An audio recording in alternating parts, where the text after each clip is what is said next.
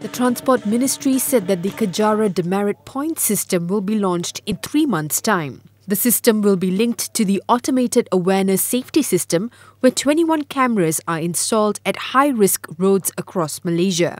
Those who received a 20-point demerit for the first time will be given warning. The second 20-point demerit will mean a suspension of the offender's licence between 6 and 12 months. Those with their licence suspended for more than 3 times in 5 years will lose their licence altogether. That's why I appeal to rakyat Malaysia. Let us have a culture of safety culture. Kita kena accept that speed kills.